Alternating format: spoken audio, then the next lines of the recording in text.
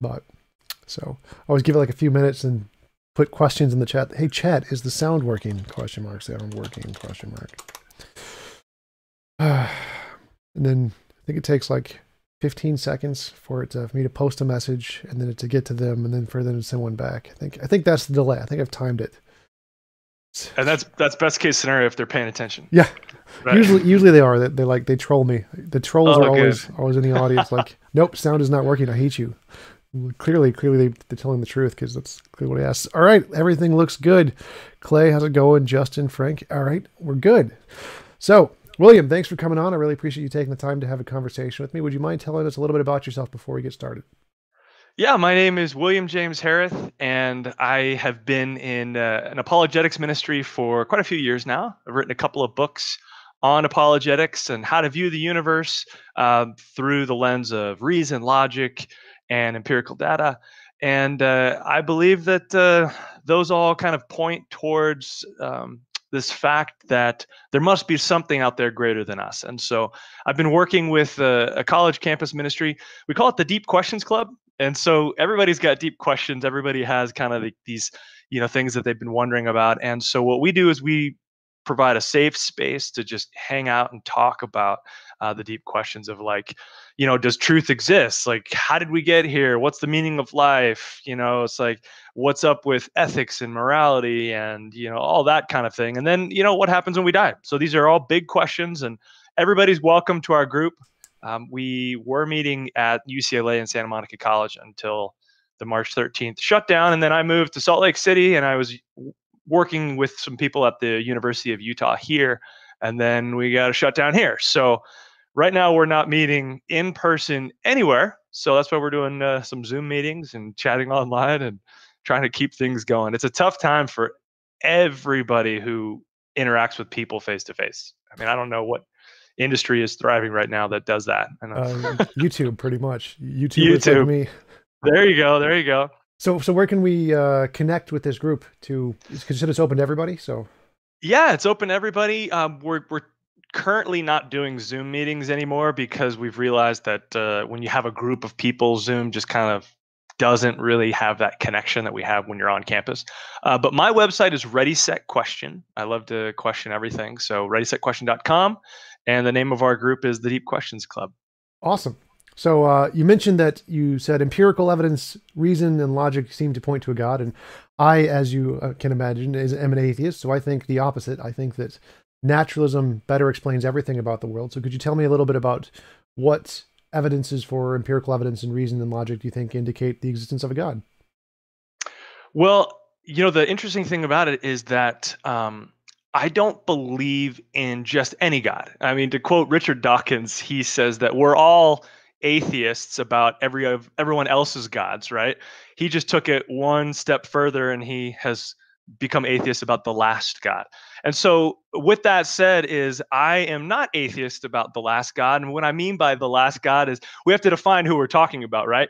So I'm talking about the God of the Bible, otherwise known as Jehovah, who represented himself across the prophets, and then also ultimately as Jesus Christ. So I totally affirm the Old Testament and the New Testament of the Judeo-Christian narrative. And so that is the God that I am talking about. I know that we could talk about all the other ones, but I think it's good to define our terms up front because Socrates says that is the beginning of wisdom. Yeah, and I appreciate that. A lot of atheists, I get it in the comments a lot. Why are you talking about this deistic anthropomorphic being that no one knows about? What is the specific one you want to know about? So I really appreciate you specifically laying out this is the God you're arguing for. That's a thing many theists don't do. Well, I don't consider myself a theist. I consider myself a follower of Jesus Christ. Cool. Who happens to be the creator of the universe. So yeah, what evidence do you think indicates that Jesus is actually a God and not just a human being that existed a few thousand years ago? Well, that's a really good question. People know that Jesus was a real person, that he actually walked on earth about 2,000 years ago. Many historians actually point to his existence. Christian haters, Jewish haters, Greco-Roman historians of their time. I don't think that there's any serious scholar out there right now that denounces the existence of a person who lived 2,000 years ago by the name of Jesus of Nazareth. Well, just So to then, clarify, there are two. There are two serious scholars who do that, and that's about it. yeah. So overwhelmingly, we got, I guess, the other however many thousands of scholars. People point to that. And so I would be really interested to hear what these scholars have to say. But for the most part, I would say that the world is in agreement that not only did Jesus of Nazareth exist, but the teachings that have been attributed to him have been of the highest quality. People say, oh, he's a great teacher. I just don't believe he's God. Or I believe that, he was a really great prophet, or he brought a very good moral code. And so then that's the question that I think we all have to be asking as people who are denouncing Christ, or so in support of following him and emulating our lives after him, is who was he? And so I think that is the dividing question. And so, if he is just a great prophet and a great teacher, then the question you have to ask yourselves is, he said that Moses prophesied about him in the book of Genesis. He also said that he was older than Abraham. Before your ancestor Abraham, I am, is what he said. And that's a really interesting way to use that uh, I am, or to be. He just said I am, meaning there is no ending, there is no beginning. He's the Alpha and the Omega. He was actually speaking that about himself. Another thing is the prophet Isaiah prophesied his birth. Daniel prophesied his arrival. And then Jesus himself affirmed Isaiah's prophecy and also affirmed Daniel's prophecy. And so at that point, what you have to ask yourself is Jesus someone you can just say, well, he was a good teacher, or he was a good prophet? No, I mean, according to what he said, he was either God or he was a lunatic. And so that's the question we have to ask ourselves. Was Jesus a good teacher? No, if he's a lunatic and he's claiming that he's God and all these prophecies point to him, he's got to be nuts. Well, what do you mean by that? Because I think there are many lunatics who are great teachers. Like if you look at specifically Greek philosophers, many of them are crazy, completely nuts, but they were great. Nietzsche was totally nuts. Great teacher, great philosopher. Most of the greatest philosophers throughout history have been completely insane. So I don't think those are mutually exclusive. I think you can be a great teacher and not have a good grasp on reality. I forget what's the Freud. Freud is another great example. Completely nuts. Great advancements in psychology that hadn't been seen before. So I don't think there's a conflict between being a good teacher and promoting good ideas that hadn't been seen before and not having a good grasp on reality. And so I think that I grant that Jesus existed for sure. That's the consensus. You're absolutely right.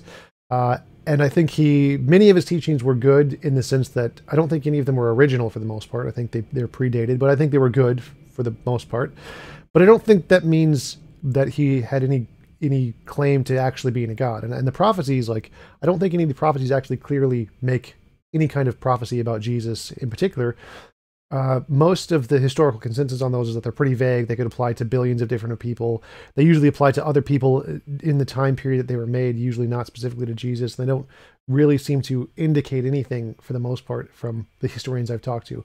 So I don't think they actually, like, if there was a clear prediction that there is a Jesus of Nazareth will be born at this time and this date, and he will do exactly these things, then that would be great. But I don't think any of them say that. They're all pretty vague. So I don't see how any of that is actually evidence of him being a god, not just a crazy teacher like most of the other philosophers throughout history. All right. I totally hear what you're talking about. Yeah, you can't throw the baby out with the bathwater when it comes to somebody's mental health. Obviously, musicians nowadays are the same way. I mean, the lead singer of Stone Temple Pilots recently OD'd from heroin, but he made great music, right? Okay, you can't throw that out. So I agree with you there. But the difference is, I don't believe that. Scott Weiland was teaching that doing heroin was good when it comes to his music, of course, right? And so when it comes to Jesus's craziness, he was teaching that he was God. He told the Pharisees that if they had seen him, then they had seen the Father, and he told them that he was older than Abraham. And so these are points in his teachings that verify why he is who he says he is. And it's not like he did a moral teaching and then over here he said he was, crazy crazy running down the street, streaking or wiping poo on the wall or something.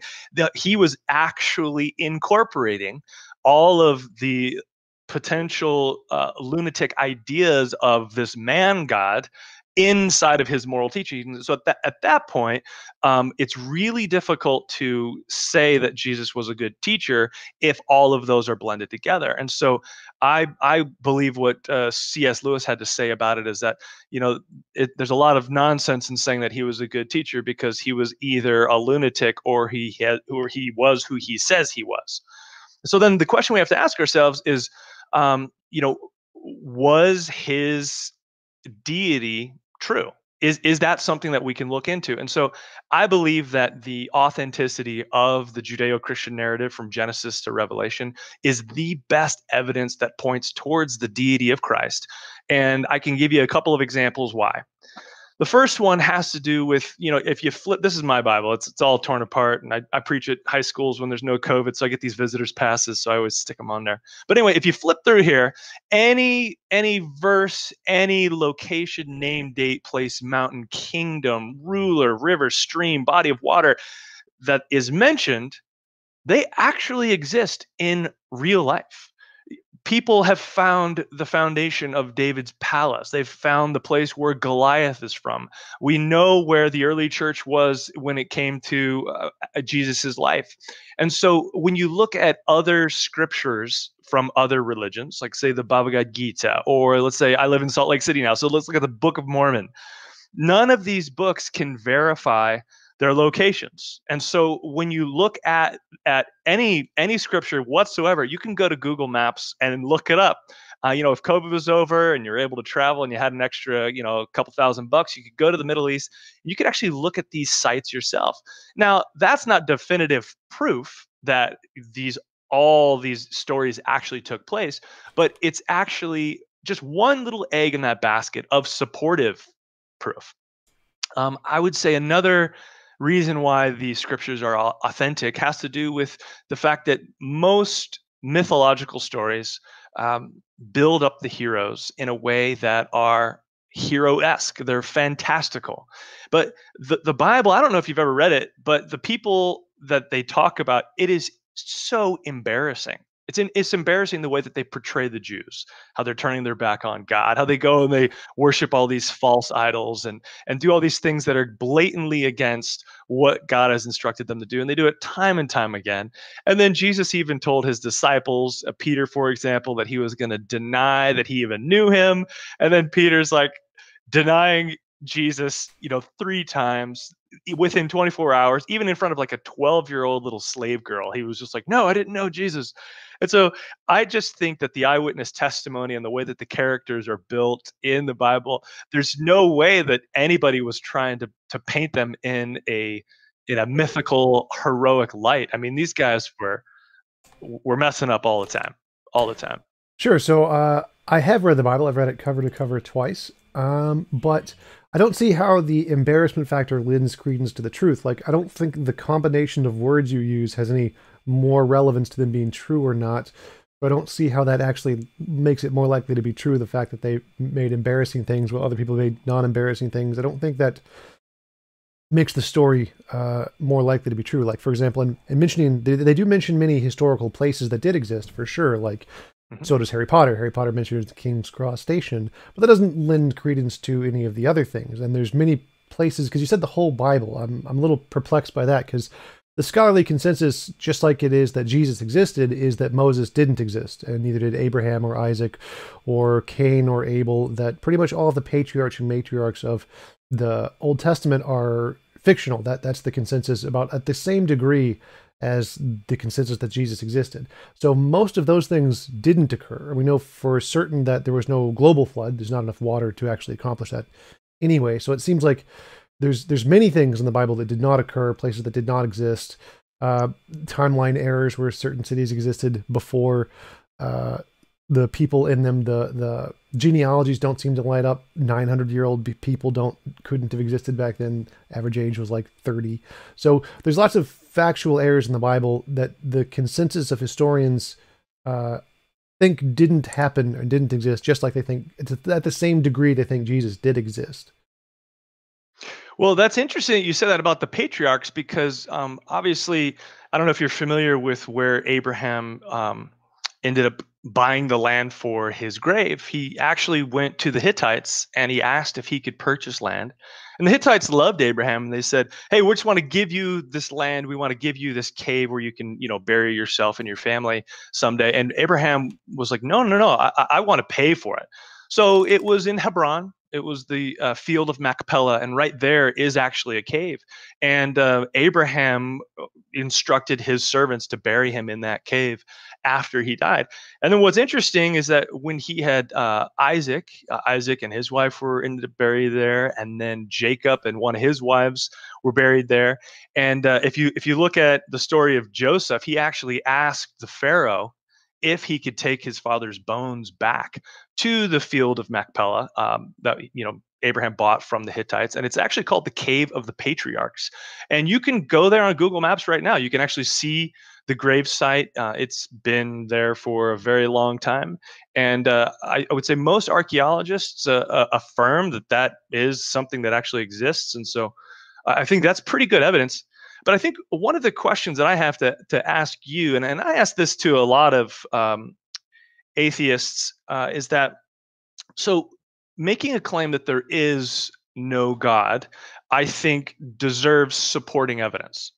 And so I'm making a claim that Jesus Christ is who he says he is and that the authenticity of scripture is true. And so what I'm doing is I'm giving little nuggets of evidence, archaeology that they could be true, they could not be true, but I'm actually offering positive evidence in support of what I believe to be true.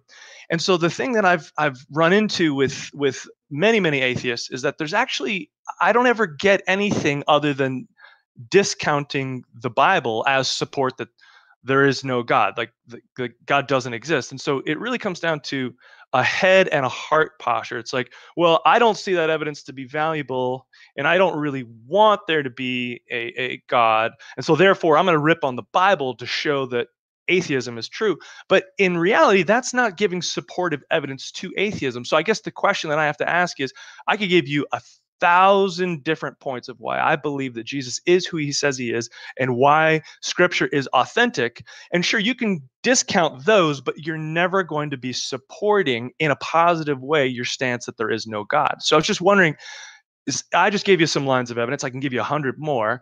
Could you give me a couple of lines of evidence that shows that God doesn't exist, that atheism is logical and reasonable with supporting evidence? Sure, I'll definitely do that, but I just want to bring up that other point about the Tomb of the Patriarchs. I mean, there is a location that has that name, but there is absolutely no evidence that any of those patriarchs existed or their bones were ever there. That's the because again, I like evidence and I like the consensus. I go with the experts are pretty reliable. They know what they're talking about. Just like Jesus existed, I'm like, yep, they know it. I'm going to go with them. But they also know that those guys didn't exist. Moses, Abraham, Isaac, Cain, Abel, Sarah. They those are equally as fabricated as Jesus is equally real. So I think it's I guess I'd have reasonable. to ask you, how did you come to the conclusion that none of them are real? Because I just did a deep study in the book of Exodus, and what's interesting is that the brother of Moses, Aaron, was from the tribe of Levi, just like Moses was, and he was actually placed into the royal priesthood. And the royal priesthood actually has to go from father to son, right? And to father to son, to father to son. So forcibly, what we would see is some sort of consistency when it comes to the Y chromosome. And so the Jews have actually sequenced their DNA within the house of Levi. And there's this really awesome anomaly that took place within the priesthood that actually shows that they had a patriarch around the time of when Moses would have existed. And that would have been Aaron, Moses' brother. And so I find that to be pretty great evidence in supporting that this priestly line has been passed down from Y chromosome to Y chromosome. And so I would say at that point, it's like, well, if that anomaly exists when it comes to the human genome, specifically within, the house of Levi, then why would we say that perhaps Aaron didn't exist and, Moses didn't exist? I feel like there would have to be some supportive evidence for the fact that he wasn't a real character, because I can give you 100 different points supporting that he is, but to just whitewash it and say, well, we know that these people weren't real. It's like, well, why? Well, yeah. Why weren't So they real? so there definitely were patriarchs. Okay. There were always patriarchs. So that's not an anomaly. That's the standard. So as you said, these were passed down from father to son, and it didn't really matter who the father was. They would always have this same genetic marker, that the Y chromosomes would have the same uh, genealogical similarities. No matter if their grandfather was King Tut, you'd see the same thing. It's just because any parental relationship is going to have the same genealogical similarities. That doesn't mean that it was Moses or Abraham or any of the ones from the Bible. And the reason we think none of them existed is because the historical narrative doesn't fit, the timeline doesn't fit, there's no archaeological evidence for any of these places, like the Exodus specifically. Zero archaeological evidence has ever been found to support that. So given the kind of story that it is, the numbers proposed, the where they traveled to, nothing being there, shows that it probably didn't occur with the high level of probability. You can go through each of the stories, you get the exact same things, that most of them have no supporting evidence at all. That what they do is kind of like what Harry Potter does, is when J.K. Rowling mentions, here's King's Cross Station, that isn't evidence that there is one of the pillars that's magical and you can walk through it. It's just evidence that she used a historical location and then built a story around that, which is exactly what the consensus is about the stories of the patriarchs and matriarchs in the Old Testament. And then there's significant evidence that none of that actually took place. It's pretty conclusively shown to not be real. That's why there's such a strong consensus, because of the lack of evidence of any claims supporting the stories in the first place. Like in the case of those kinds of claims, the lack of evidence is evidence of absence. Like if I say, is there water in this cup, and I show there's no water in it, that's good evidence there's no water. So if you claim that there's a mass exodus that occurred during any time period across a specific route in the Middle East, and you check the route and there's no evidence of any sufficient number of people going through there, that's good evidence it did not occur. So we can conclude at least that one aspect of the Moses story is completely fabricated, and we can go through step by step and show, yeah, all of these seem like they're pretty fabricated. And that's how the experts come to the conclusion, yeah, these didn't occur. But you wanted evidence for why I am an atheist. So my evidence against a God would be that, one, all claims are imaginary until demonstrated otherwise. So if you present no supporting way to differentiate imagination from reality, then whatever you're claiming it to be is automatically imaginary. So it's automatically false. Like if I said a leprechaun knocked over the cup, well, until I can provide some supporting evidence, it's just in my imagination. Or if I said a squirrel knocked over the cup, and again, until I can provide some supporting evidence, that's also in my imagination. So any hypothesis starts as imaginary until you provide some supporting evidence. Some positive evidence against a God, specifically the Christian God, would be the problem of suffering, would be the best one I like to go to. If there was an all-good, all-powerful God, then he could have created a world that was morally better than this one. And the fact that he didn't means he's either not powerful enough to do it, or he's not moral. He's just immoral because he created an immoral world. And it's pretty easy to demonstrate this. All he would have had to have done is add one extra law of physics, which is, it is physically impossible for any one person to force any other to do anything they don't consent to. That's the one law he could have added. So we'd have everything about humans would be the same. You still have free will, you still have sin, you still have desires and lying and all those things. But you add one law of physics, which is it's physically impossible for any person to force another to do anything they don't consent to. And you get a universe that is infinitely more moral than this one. And so the fact that a God did not do that shows that either it's not powerful enough, not good enough, or apathetic and doesn't really care. And so I believe in objective morality, like most philosophers. And so since we do know there is an objective moral standard, which I am basing this off of, and since God did not adhere to that, did not try to achieve the highest moral standard that he could have, then he must not be moral. He must be an immoral God, or doesn't exist, or is not powerful. Well, I'm glad that you believe in objective morality. That's great. I think we would have to agree that you and I, we both agree on objective morality. I would say that we'd have to agree on the fact that I have a basis and a source for where objective morality comes from, and you have to claim that there is no source for objective morality. Well, Um, I would definitely disagree there. okay, so where do you find your source for objective morality? So I'm moral realism is the majority in philosophy of professional philosophers. I am what's called a moral naturalist. So I think morality is a higher order emergent property in nature. It's easy way to think of it is a law of nature like gravity. It exists kind of like fitness. Fitness is a property of animals that if they can survive in more environments, they're more fit. Now, so morality is kind of like that. It's analogous to that, where there's this higher order property that's objective in the world that describes how agents can interact in an environment, and that's what morality is. It's a law of nature. And so then non-humans have morality then? Yes, I would apply it to all conscious agents. Oh, wow. That's an interesting way to look at it. I mean, I guess you'd have to come up with some evidence, and I could do, what you do about the evidence that I present when it comes to affirming the scripture. But for the way that I've seen it, I don't see morality as being a law of nature. And I'll give you a couple of reasons why I don't see that morality is a law of nature. The first is that it requires an intelligence in order for us to understand what morality is. Because the thing about it is, when you have a law, let's say for example a moral law, right? It must be coming from a lawgiver, because laws don't get made without a lawmaker. For example, if you're driving down the street and you see a speed limit, right? That speed limit didn't just exist. It actually had to come from a municipal law giving body that said, we are going to give this law, and here it is. So when you look at practically everything, and here's some evidence for you why I don't see that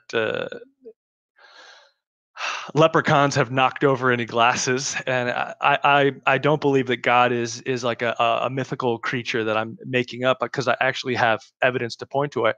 But I think one of the things that is really hard pressed for an atheist to talk about is, life coming from non-life. I think that's a big one.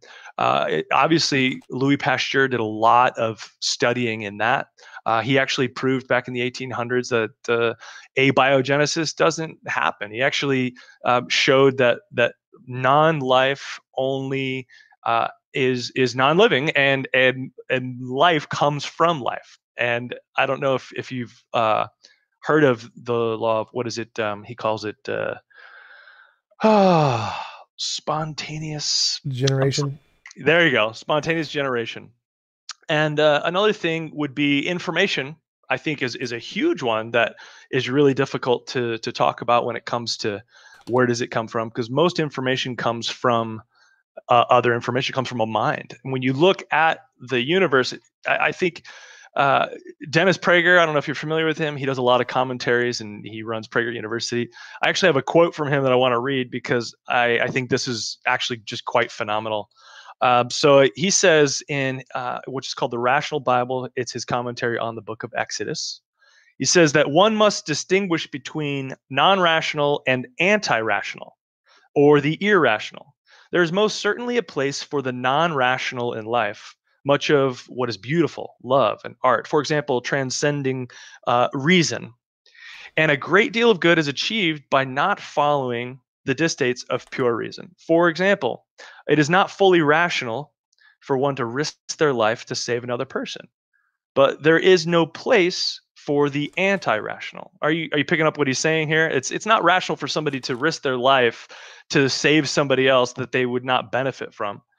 That is not fully rational, but it's not anti-rational. And what he's saying is, um, some atheists argue belief in a God who created the world and history and revealed his moral will through the Ten Commandments is also contrary to reason, but they equate lack of scientific proof with irrationality.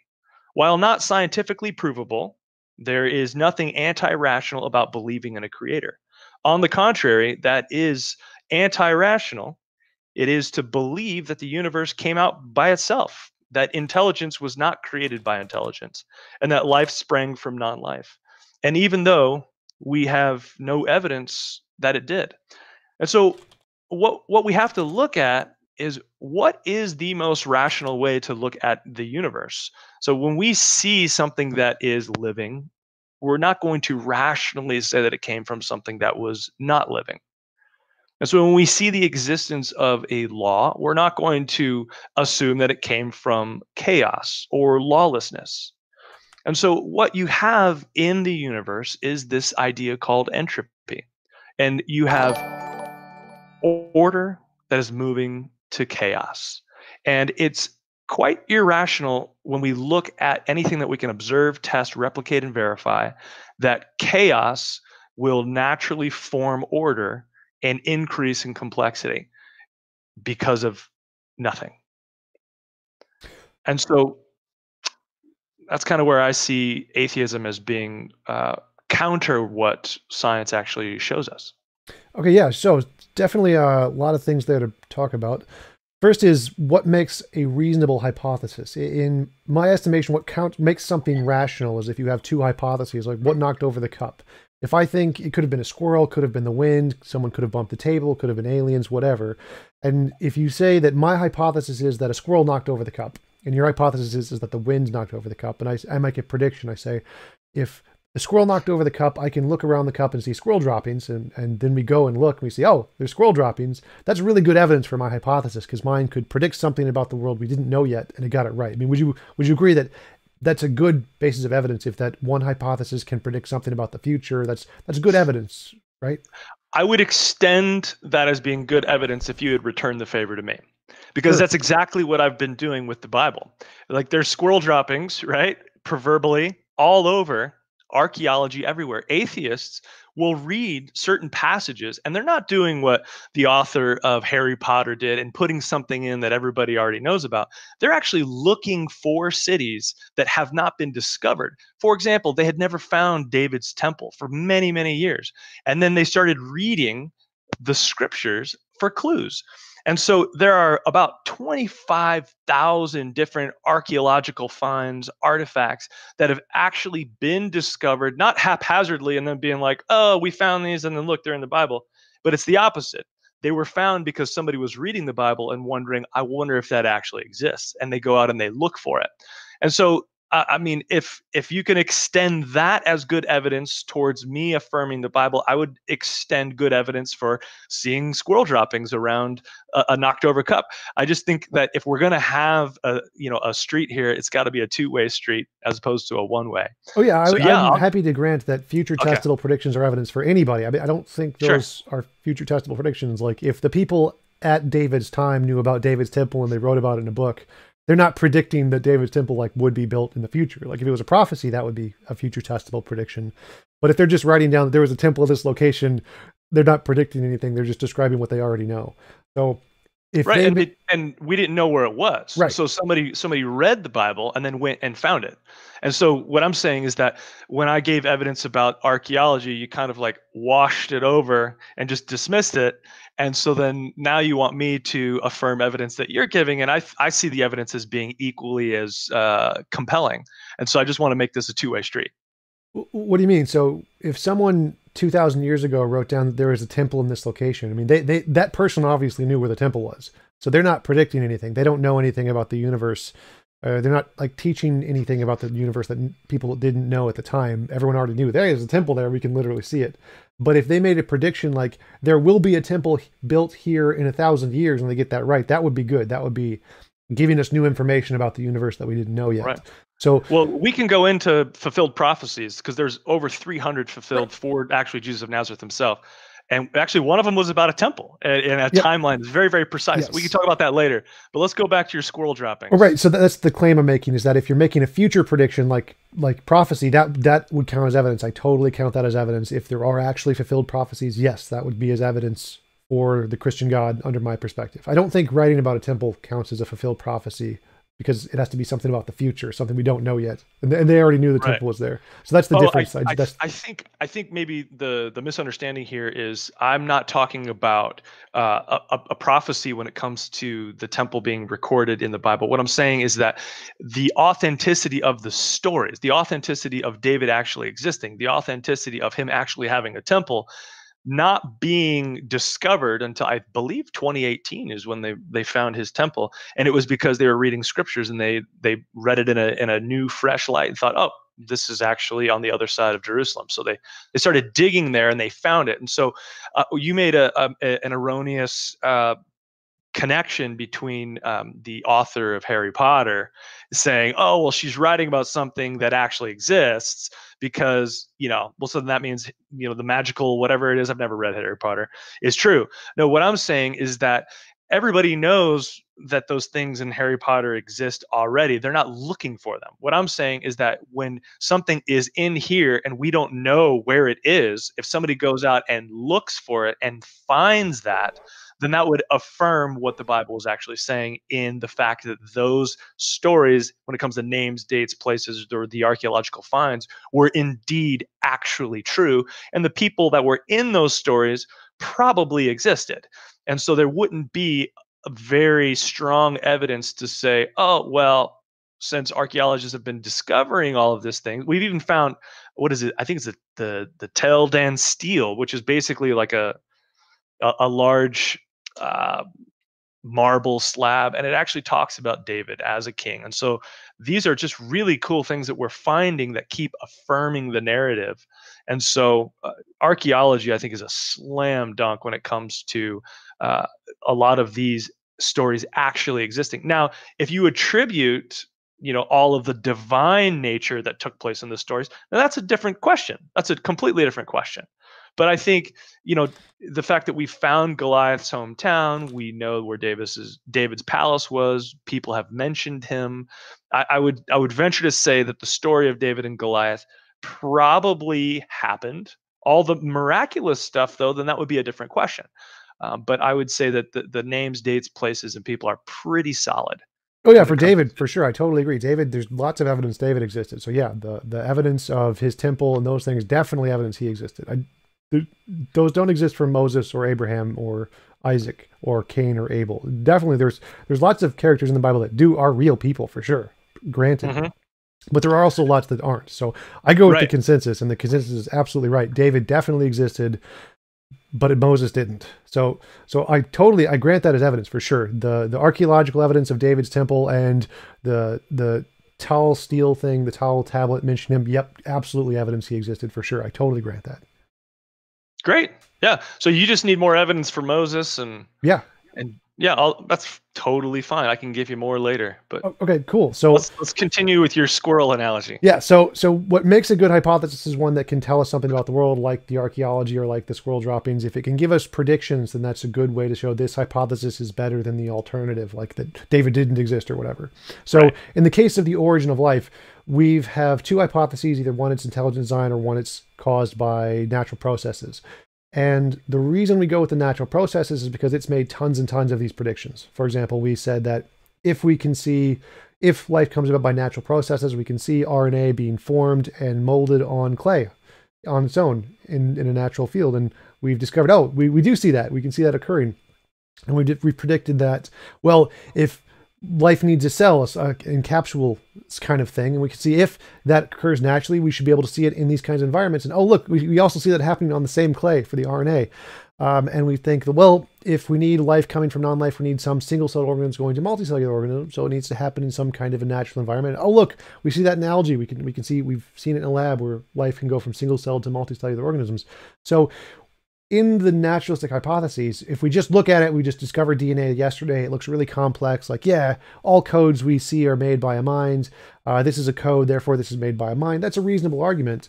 But then if we start looking at the discoveries, it seems that, well, these guys over here who thought it was not a mind, they seem to be getting a whole lot right that the design people aren't getting right. So it seems like the fact that they've been able to make testable predictions shows that the life from non-life, the abiogenesis hypothesis, is significantly more supported because it's the one making progress. It's the one who has the archaeological evidence for David, and the intelligent design one has none. It's never produced any novel predictions as far as I'm aware, and that's why the consensus in biology is, abiogenesis, RNA world hypothesis. These things are the most supported hypotheses. Obviously, we haven't proven the origin of life yet, but the most supported one with evidence is the one with the archaeology, like David. So that would be why we go from life to non-life. You also mentioned laws come from a lawgiver. Well, that doesn't really make sense in science. None of the scientific laws come from a lawgiver. They're just descriptions of the way the world works. So Newtonian gravity is a description of how gravity operates on large bodies in a solar system. Einstein's general special relativity, same thing. It's a more accurate version. The laws of thermodynamics, those weren't made by a person. Those were descriptions of how energy transfers through a system. Like, none of the laws of science are made by people. They're just things that describe reality. Laws made up by man obviously are made up by people. Laws from a judge, or you give a speed sign example. Yeah, those are definitely man-made, and those are subjective, non-objective laws. All of the objective laws are not made by minds. They're just part of reality.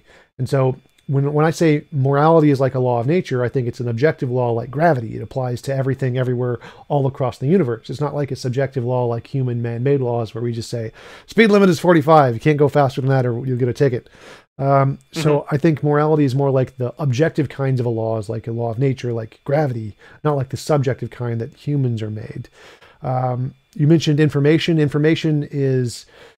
Information theory was invented by Claude Shannon in I think it was 58 or 64 when he wrote his paper on information theory. And information is simply, can be produced by any stochastic system. So information comes about by natural processes, just by definition. Like, of every definition of information, both Shannon information and Kolmogorov information, they come about by natural processes all the time. Can you give one example? Dice produce information. So just literally any stochastic system. How are dice a natural phenomenon? Don't they already contain information on them from an intelligent design?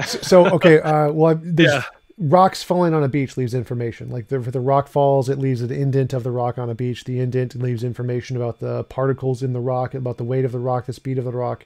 Waves pushing up on a beach leave information. When the sediment from the waves hit the beach and grow crystals, that leaves information. Crystals create information. Like, literally every natural everything is information. So I think what you're doing right now is you're actually conflating your definition between information and usable code. And so, yeah, like an indentation, it's going to produce data. We can measure it and we can go out there and be like, oh, look, we're getting information from this. But that information isn't actually existing in anything that is usable or tangible. A rock isn't using that information to figure out how deep that hole is. You need a mind to come in and actually measure the indentation that the rock made in order to collect that data. Then what we do is we take that data and then turn that into usable, intelligible information that perhaps, an engineer could use if they're building a stone house. And so the thing that you're saying is true. Yeah, there are crystals, there are rocks, there is information that is happening, but none of that information is possible to be turned into coherent data that it is then usable, which becomes the true type of information that leads to code processes that run our entire like biological systems. And so what do you mean by that? I get where you're coming from. So, for example, like the example I gave earlier of RNA building on clay, it takes the building blocks of RNA and forms it on the clay. So it takes the non-information of just the rocks. What takes it? I've never heard about this study. So I think this is fascinating that RNA is being formed on clay. So it takes the proteins, and the proteins bond with a part of the clay, and then they bond together, and it forms the RNA into a usable code, into an RNA strip, so that it can then produce more RNA and start to replicate. So it takes the non-information of just the jumbled proteins, and then it folds them into a thing that can then build more stuff. So, but what is it and this thing? I've never heard of clay. This before. The clay is the foundation. It's like it's the blueprint essentially. It's not like humans made this. It's just a piece of clay. The shape of the clay causes the proteins of the RNA to bind to the clay. And then when they bind to the clay, they build on themselves to create a structure. So the RNA is binding to the clay, and then more RNA molecules bind to the other RNA molecules and build a long strand of RNA that's just forming on the clay. It's like using the clay as like something to lean up against, to attach to. And so it takes this non-information of just the proteins and then combines them together to build the information. Because RNA is a precursor to DNA. RNA is literally the code that makes other stuff. And so if the RNA then goes from this non-information state to this information state and can then be used to make other RNA molecules, that is literally what you're saying can't occur or doesn't occur naturally of information. Well, this sounds like a leprechaun knocking over a glass. What is this even called?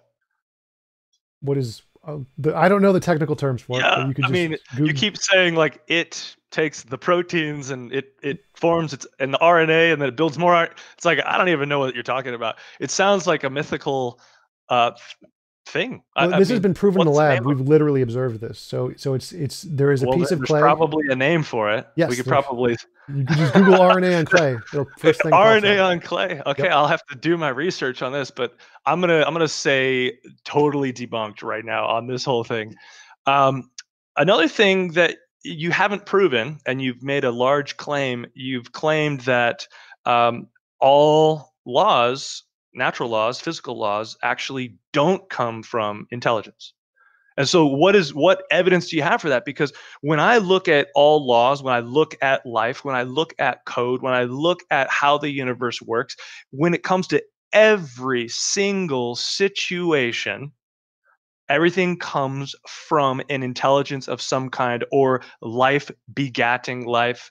And so I would extrapolate that if the first cell, was going to come into existence, it would have to come from some sort of life or intelligence, because every other living cell that we have seen on the planet, when it comes to our parents, when it comes to even animals or fungi or whatever, it's always life giving to life. And so whenever we see laws or we see information, when we see usable code that's applicable, it always comes from some sort of intelligent application in every field.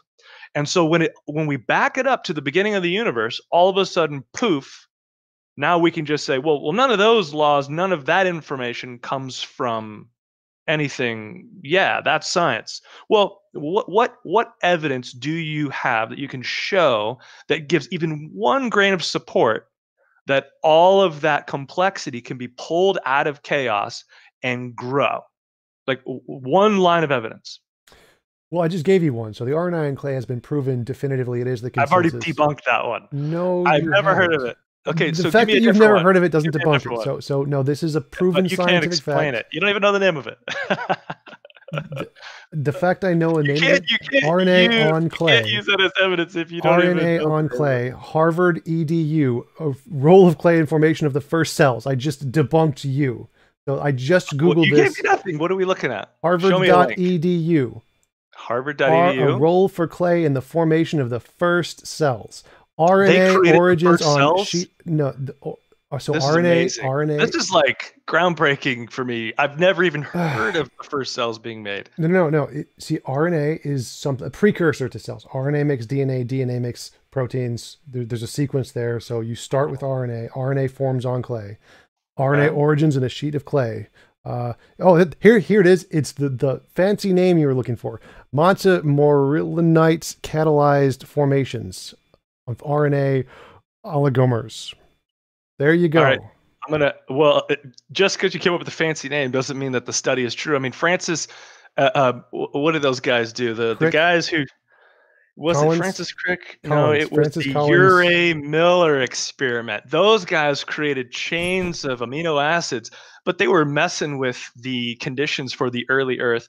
I mean, if they're Well, the we don't care about the early Earth here. All we care about, can life come from non-life? It doesn't need to be the well, early no, what Earth. I'm saying is that those guys totally faked their experiment. They weren't creating the amino acids that they said they were making in an honest way. What they were doing is they were running the experiment, then they were filtering them out because there was a tar substance that would actually break down the amino acids that they were trying to produce, and then they released their findings. And so the thing about it is, like, this clay thing, this seems like amazingly fantastical. I would have to read through it and see if what they're doing is similar to what the Miller-Urey experiment was, where they're like putting RNA on clay and then adding all these different things to it. And then here's the claim right here.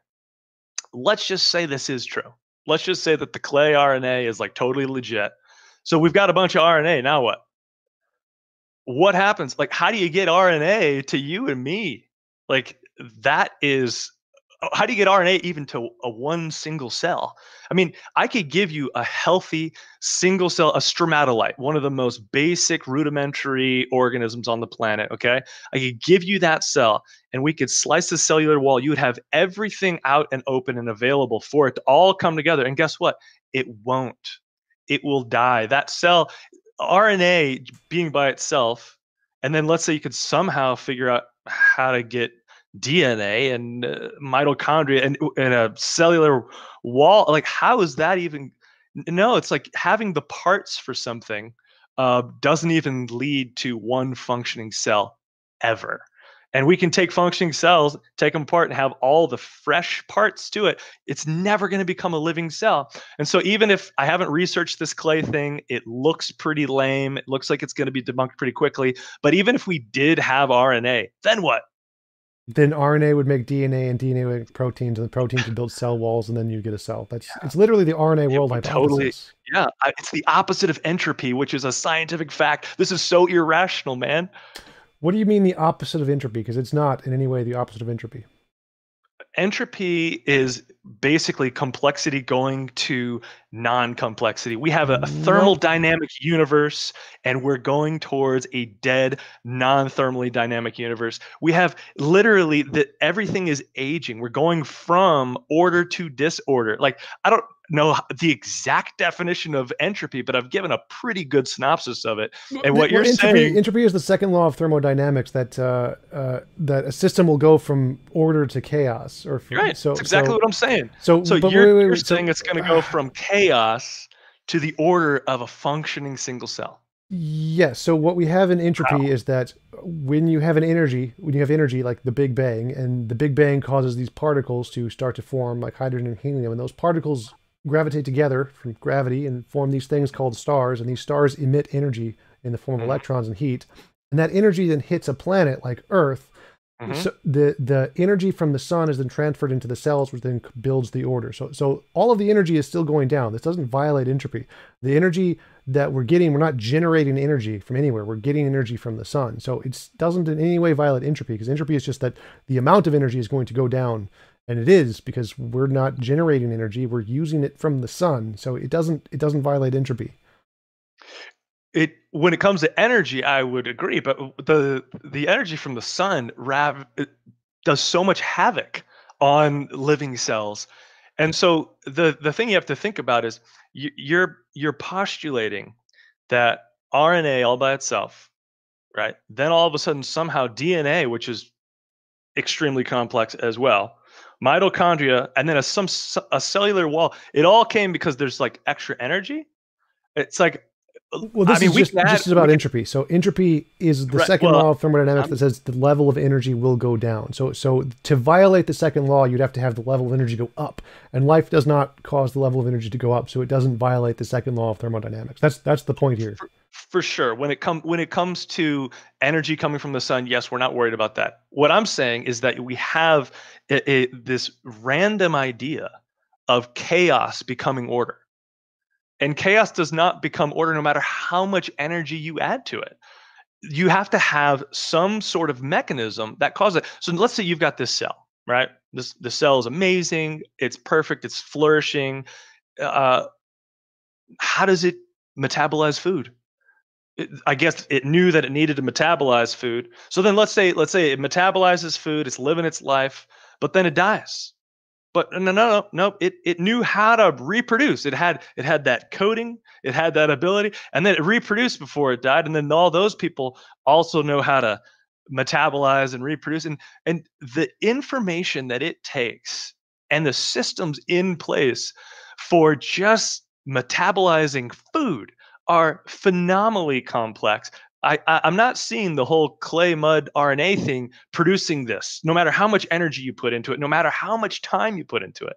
Then the luck that this single celled organism that came up out of clay is able to also reproduce. And reproduce is also very, very complicated. And so I just don't see how this is going it from this is like chaos to order, and it seems irrational. It seems completely irrational because we don't see life popping up anywhere else. We don't see non-life producing life. We don't see order coming from disorder. We don't see actually usable code and information increasing in a genome. We have different various sizes of genomes, but we don't ever see a complexity or an acquisition of code sequences. We don't see that. Wait, what do you mean? So, well, the reproduction part I already explained. Like RNA can copy itself. That's reproduction. How does it have that ability? Why does it know that it needs to Physics. copy itself? So Physics, remember I told you that they bond to the clay and they form right? a shape, and Uh-huh. then other RNA molecules bond to that RNA molecule, and the same thing. It's like they're like magnets. The Mhm. ATCG bond to opposite ATCGs, then they break apart. That's reproduction. So they don't know anything. It's just physics. They physically bond in a specific shape, and then they physically break apart in the same physical shape. Mhm. That's So if it's just that easy and it's just physics, then why is it that Earth is the only planet that we know of that has life? um, Don't you think the universe should just be packed? Like it's the Fermi paradox, right? Where is everybody? Well, no, I wouldn't think it'd be packed because the Goldilocks zone is actually pretty small. If you take the amount of space that you can actually have life, it's pretty Mhm. small. And given that it takes several billion years for life to evolve to the point where we can generate radio waves, no, we probably wouldn't be able to see life pretty much anywhere for the most But part. the universe is much, much, much older than our. Yes, What were you like 4.7 billion or something? for the I Earth, mean, yes. what? I mean, there could have been a Goldilocks zone that popped up, tens of billions of years ago somewhere else. Not really. Yeah, why not? So I mean, because stars didn't form until I think it was 5 billion years ago, 5 billion years after the Big Bang. So you need the stars to form, and then the stars need to form the planets, and the planets need to form atmospheres, and there's a time frame for that, and so it couldn't have actually happened until within the past 4 billion years is about the max. And given if they did evolve at those points, they would need to develop technology and then start sending radio waves, and then we would need to be able to detect those radio waves. mhm. It's not really that surprising. It's like Neil deGrasse Tyson had this great quote. He said, saying that we haven't discovered life in the universe because of what we've discovered is like taking a glass and dipping it into the ocean and filling it with water and saying, there are no whales in the ocean because there's none in this glass. Like the universe is huge, and our ability to see it is very, very tiny. We don't see that much. We can barely get anywhere in our own galaxy with what we can see, especially with radio waves. So it's not that surprising that we don't see it. And what we do see is that there are thousands and thousands of planets in the Goldilocks zones that probably do have life, which is why we're going there to see them. And we have seen all of the building blocks of life in bacteria on asteroids. So it's pretty reasonable. So yeah, life does evolve all over the place. Like we want to search But there's for just life no in Titan, supporting evidence for it. There's just no supporting evidence that life does evolve. except the fact that we see all of the building blocks for life on asteroids, and we see the different parts of life, or what we'd expect to see on life on things like moons on Titan, which is pretty Mhm. close. So we Sure. have tons of supporting evidence. Actually, it's just we just can't go there. I go mountain climbing all the time. I go hiking. I live in Utah now. I'm in California. I went hiking a lot, and I see building blocks for stone houses everywhere. The building blocks for a stone house on a hike mean nothing. What am I going to do? I'm gonna come back there in a billion years, and there's going to be a stone house. So the idea that we have building blocks all over the universe, that we have building blocks on clay and in RNA, it doesn't mean that anything is going to be built. It's irrational to think that. Well, if you have a whole bunch of self-reproducing molecules being developed, then yeah, it's Sure. pretty reasonable that you would see something form, and that's kind of the argument. So the self-reproducing molecules are pretty easy to find. They're not too terribly hard. That's the RNA on clay thing. We Hmm. know of these can occur in at least these sets of environments, so it's pretty reasonable to infer they happen in similar environments all across the universe. I don't. If it can happen in this environment here on Earth, then it can happen in the same environment on other planets. That's the evidence. We've done it here, same environment over there. It'll happen over there.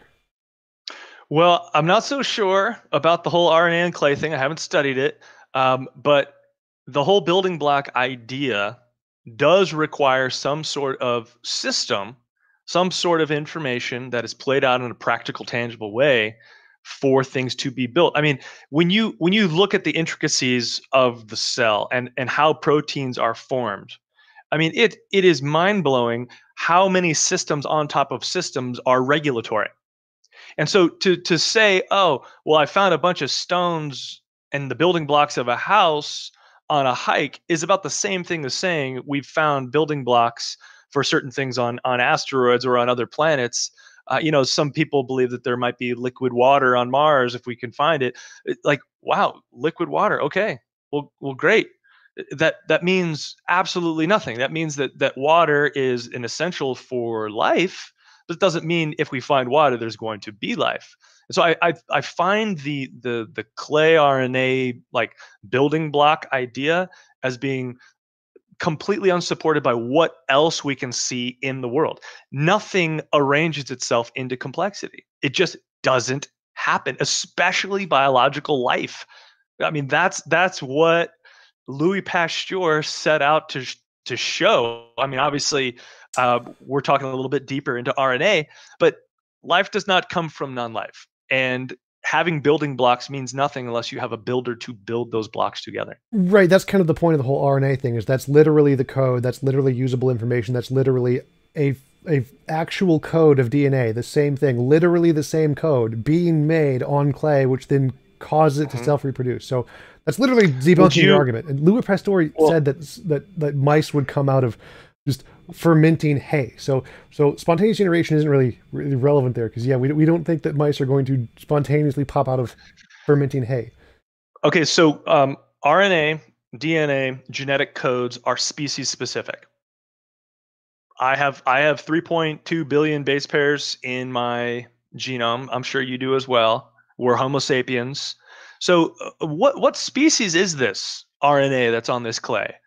I mean, what I keep hearing that RNA keeps showing up, and it's just so easy for self-replicating molecules to, increase in complexity. But I just don't find that to be supportive evidence. I think the biggest supporting evidence that an atheist has is going through the Bible and saying, "Up, I don't like that about the character of that God.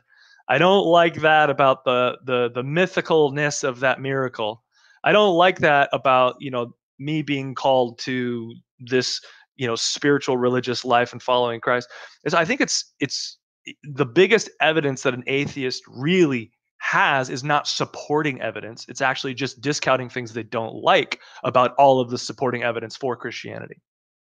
What supporting evidence? So again, I go with the consensus of experts in every academic field here. That's my baseline. I go with what the experts actually understand about the evidence. So they're the ones who determine, is this really evidence or is this not evidence, not just random YouTube atheists like myself. So when we're talking about evidence for God. Like, I agree that the God of the Old Testament is clearly immoral based off of all the people he killed. And that, I would say, would be a good argument that he is not a moral God.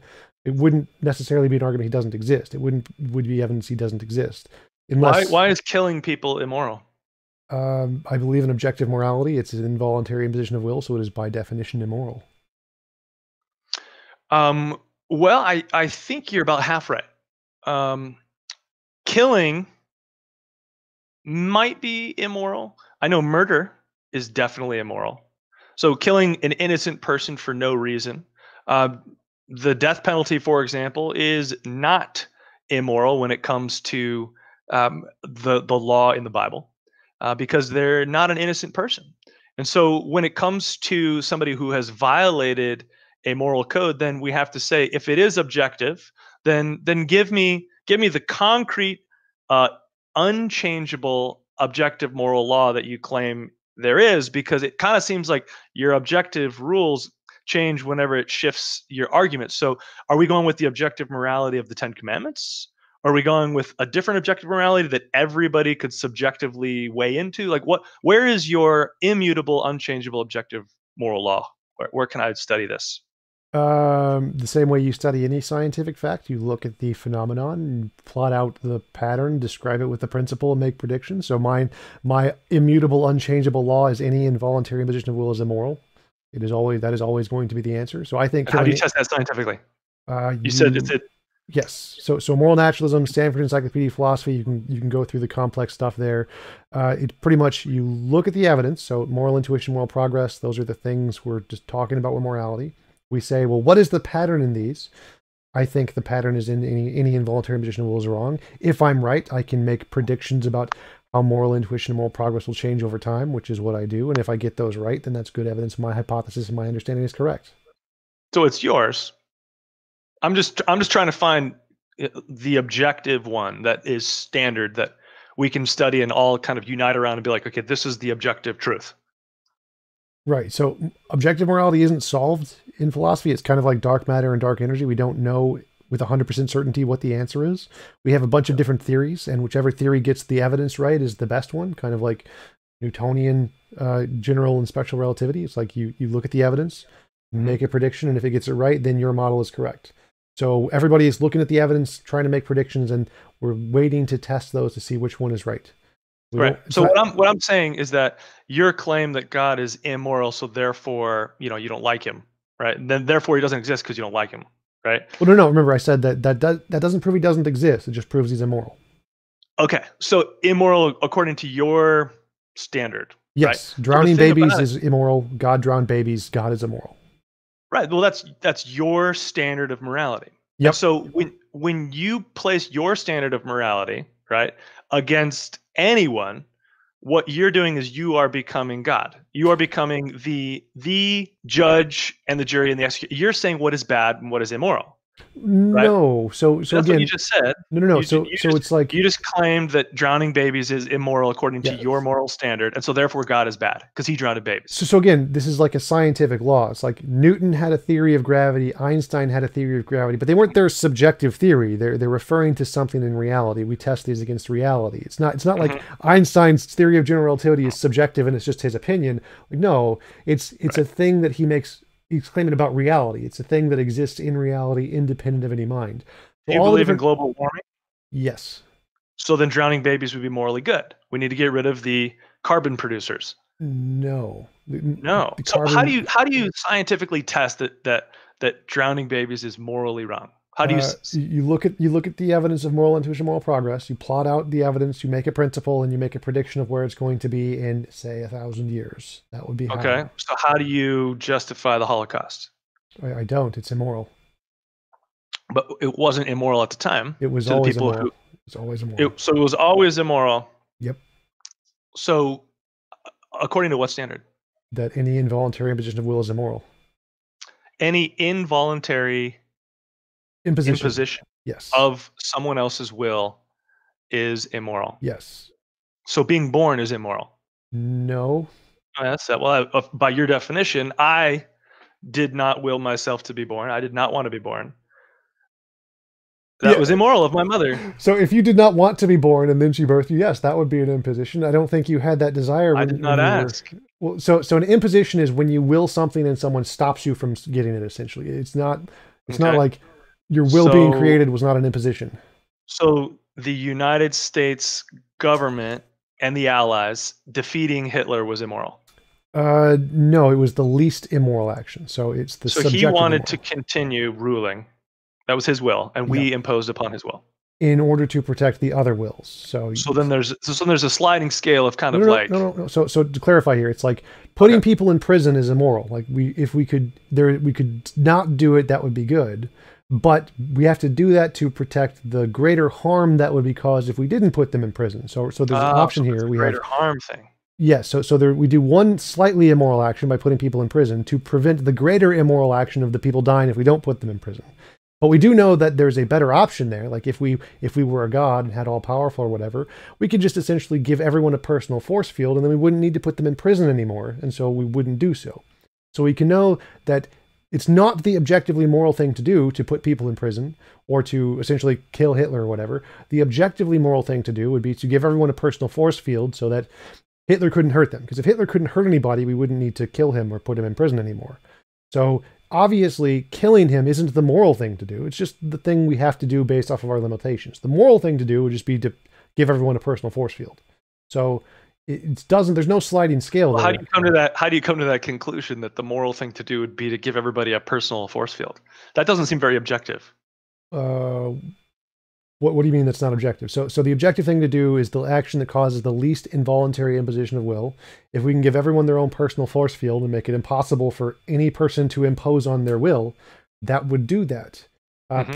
Whereas opposed to if we put Hitler in prison or kill him, that's an imposition on his will. So that would be worse than giving everyone a personal force field, which has no imposition of will. And then we'd have a bunch of losers on this planet. You probably don't have kids. Do you have kids? No.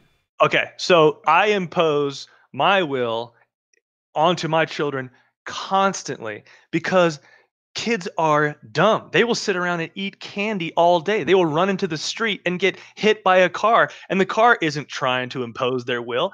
I need to impose my will upon my children on a regular basis in order for them to grow in character so they're not losers or idiots or they don't kill themselves. So this whole idea of this personal force field where nobody can impose their will upon another person is absolutely false. Our society would fall apart. And there's no objective truth to this whatsoever. I would go as far as to say that we need good people to actually impose their wills upon other people who haven't figured things out yet to help them along the way to build their character so that they could be a decent human being. And so I just think that it's impossible to raise a child. It's impossible for you to even be raised without your will being positively imposed upon in a way that actually improved your life. And I could probably name 1,000 times when I imposed my will on my kids that was 100% beneficial and totally not immoral. I would think that's kind of easy to disprove. So, for example, if we lived in a world where no one could be harmed, like if you couldn't be run over by a car, then there's no reason to stop your kids from running into the street. This is totally not an objective standard because anytime I say something, you add another thing. And so it's like, okay, your first definition was we can't impose on somebody's will. The same definition, like, always the same definition. It's always, yeah, but that definition doesn't work. So then you had to add, well, you have to look at the greater good. No, that's the same definition. So, for example, if you have two options, like the trolley problem, where you can have a train run over one person or 5 people, both of those are immoral. They're still immoral, but you pick the one with the less one because it's pragmatic. It's still immoral. It's just less immoral than the other one. Accidents are immoral. Like just any harm happening at all is just immoral. Yes, a better world would be one where that doesn't happen. And no accidents. Yes. That is a really better irrational way to look at the world. How is that? It's extremely irrational. Okay. How is that irrational? Because irrationality means corresponds to logic. So there's no. So you're basing that God is immoral because you want to live in paradise. No. I'm saying God is immoral. Essentially what you're saying. No, it's not, because I didn't say anything about paradise. Explain it better. I said God is immoral. There's no accidents. We all have a personal force field. Nobody gets hurt. Accidents are immoral. Sadistic acts are also immoral. Infringing on somebody's will, even if it's benefiting their character, is immoral. I mean, it seems like a false utopian paradise that just won't ever exist. And so therefore God is immoral, and then you don't like him and he's not real. Yeah, I don't think you're following the argument here. So one, all of this I said is possible. All of this is possible with human technology. So if God can't do it, God is just inept. Secondly, nothing I said is illogical. I mean, illogic means there's a logical contradiction, like a square circle. Nothing I said is illogical. So whether or not it's what we can do today in today's world doesn't make it not objective. Like the objective speed of light is the speed of light. Whether or not we can actually travel at it makes no difference at all. And this is clearly more immoral. So clearly immoral to impose on someone's will. Drowning babies is immoral. God drowned babies, God is immoral. A world without that would be objectively more immoral. You can disagree. You can say drowning babies isn't immoral. And then I'm just going to appeal to the intuition of everyone who's watching and say, well, if you think drowning babies is immoral, you're probably on my side on this argument. And then we can just wait. Well, I'm not validating the morality of drowning babies or not. What I'm saying, I'm looking at the argument. Right, and the argument is God drowned babies, and that's immoral. And so if you think drowning babies is immoral, then you'd be on my side. That's kind of the point. So it's clearly a better world if we didn't have involuntary imposition of will. Like all of the cases with your kid, the kid's example, that's a great one. If you didn't need to impose, the only reason it's okay to impose your will on your kids is because if you didn't, then there's going to be a greater consequence on their will later in nature. Like if you don't stop them from running into the street, they'll be hit by the car. But we know that's not the objective moral thing to do because there's a moral thing you can do. If we lived in a world where it's not possible for them to be hit by a car, Well, then you don't need to stop them from running into the street anymore. So all of those examples of you imposing your will on your kid are only pragmatic. They're not moral. There's something you need to do, the lesser immoral action, to prevent a greater immoral later, like putting someone in prison. It's not the good thing to do. It's just the best you can do given your limitations. The best moral thing to do would be make it so that we live in a world where it's physically impossible to impose on someone else's will if they don't consent to it. And that doesn't make it a utopia, because you can still consent to it. You can still consent to being hurt if you want to. You can consent to playing hard video games that give you pain. You can consent to being punched if you want. So it doesn't get rid of those things. It just makes them consensual only. And secondly, again, this is possible. Like, once we gain enough technology, we will be able to do this here on Earth. So I don't know why you think it's irrational. Well, you know what? I do have to say, I do agree with you that there is a desire that we all have to live in a world like that. And, to not have cars driving by, not imposing on people's wills, to have kind of this utopian society. We all long for this. And I think what you're really doing is you're longing for the Garden of Eden before the fall. And so, like, if we could make the Garden of Eden without that pesky tree of knowledge of good and evil, then that would be exactly what you're explaining, because there'd be no reason for trucks, because we wouldn't need to be shipping our food. We could just be eating off of trees, and no trucks would be driving by where I'd have to impose my will upon my kid, because there'd be no accidents. And the reason why you have that desire is the same reason why people have been striving for paradise, been striving all of human history. We've all been looking for that perfection, that paradise that we want. And I think the most accurate description of the human heart is what is described in the Bible. We all are longing for paradise lost. We all know that there's something wrong with death. We all know that there's something wrong with accidents in morality. We all have this code that has been written on our hearts that we might not be able to all objectively describe it the same way, obviously, but it says in Jeremiah that God has written the laws of God on our hearts. And so we do have this objective morality, this objective desire to live in a utopia. And I think that's the basis of the gospel, is that we lost that due to the fact that we do impose our will on other people. We do think that our way is the right way. And when we choose to go our way, we're actually going against what is the way that we are created to be. And so Jesus said, I am the way, the truth, and the life. He said, follow me. So sin isn't this like mysterious, religious, philosophical idea. Sin is basically just saying, my will be done instead of thy will be done. And so that's why the world has crumbled. When you look at people who have decided to put their life into making a better society, like communism, for example, there's not a single example of communism obtaining their utopian society. It always crumbles. Why? Because you can't get rid of the broken human condition in a utopia. So we could have technology in the future someday that can help us with this stuff, but you're never going to be able to help us with our broken hearts and our broken conditions. And that's the cool thing about the gospel, is that Jesus says, hey, listen, I created the universe. I created you with intention, and I know you have these longings. And someday I'm going to come back with a new Jerusalem.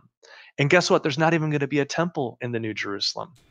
Because people's hearts are going to be focused on God. We won't need a penal system. We won't need any type of law enforcement, because Jesus will come back and he will be the king, and he will rule and reign in our hearts, and we won't impose on other people, and we will be living in that utopia we all desire. And that's the hope. That's the good news. Like, the gospel is good news. And so, yeah, we can come up with all these reasons why we don't want God, or we want to be atheists, want to deny his existence, but all of our desires are all the same. Like, if you and I sat down and we talked about the desires that we want for our life, for the future, for morality, we'd probably come up with some of the same stuff.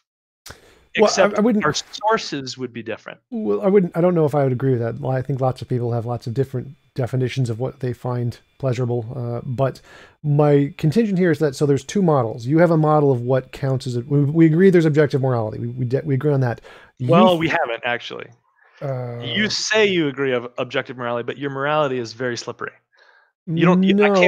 I can't study your objective morality. I could give you my Yes. objective morality right here. No, you can't actually It's study mind objective. I've written it in a book, which is far better than the Bible, and that's the point I'm making here. Well, no, no, So, no, no, but that's your idea of objective morality. It's subjective to you. It's not right, and you have your objective. subjective idea of what you think morality is in the Bible, and this is Oh the no, point here. Wait. So no, no. this is the point here. We're I would trying say to the Ten figure out. Commandments So are the so ultimate. we're trying to figure out which one is actually correct. So you have an opinion, I have an opinion. Which one is better? Your God drowns millions of babies. I say that's wrong. Your God kills people, turns them into salt for looking in the wrong direction. I say that's wrong. So if we're looking at the evidence of, well, if we take these actions, which ones are right, which ones are wrong, it seems mine's gets it right more often than yours. So mine's more likely to be the objective basis than yours. That's the claim here. So because mine actually gets the answer right and actually does describe what the objective utopia would be like, and yours does not, then mine is actually more likely to be objective. Mine has more evidence than yours. That's the claim.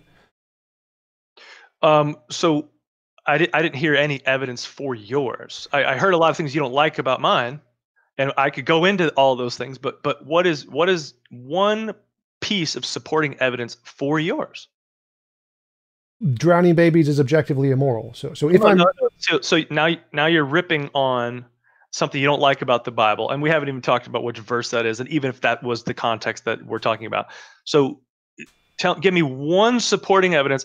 Don't talk about my God or my book or the Judeo-Christian faith. Give me supporting evidence that your moral objective code is supported. okay, when we're talking about evidence for a moral code, what we do is we give an example of a moral act and we say, does this moral code accurately portray that moral act as being moral or immoral? If it gets it right, then that's good evidence for the moral hypothesis. If it gets it wrong, that's bad evidence. So if you have an example like drowning babies, and this model says that's moral, that model is probably wrong because it takes the moral action and it gets it in the wrong category. Okay, so you're doing it again. Well, no. This is how moral philosophers talk about philosophy. In order to assess if one moral system is correct or incorrect, what you do is you take a whole bunch of lists of moral actions and you see, can this moral system accurately describe the morality of those actions? If it can, that's a good model. If it can't, that's a bad model. So what counts as evidence for a moral system is you list a whole bunch of actions like, is drowning babies moral? Is killing Hitler moral? Is what should we do in the trolley problems? Pull the switch or not pull the switch? And you take the model and how it answers these questions to assess whether it's a good model or not. So one of the examples I'm using is the drowning babies one. Is drowning babies immoral? In my model says yes. In the Old Testament model says God can do that and is totally fine. So clearly, depending on what we do to assess this, it seems that that answer is the wrong answer for the Christian Bible. So it got morality wrong. So it can't be the objective standard. Whereas mine seems to get the answer right on that one, which is drowning babies is immoral. That's how we assess evidence. Okay, all right.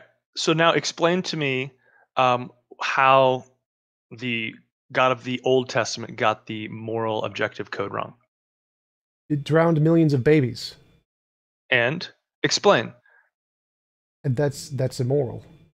And what was the context? Where is this from? What is this? The global flood. Global flood. The context. What else are you on it for?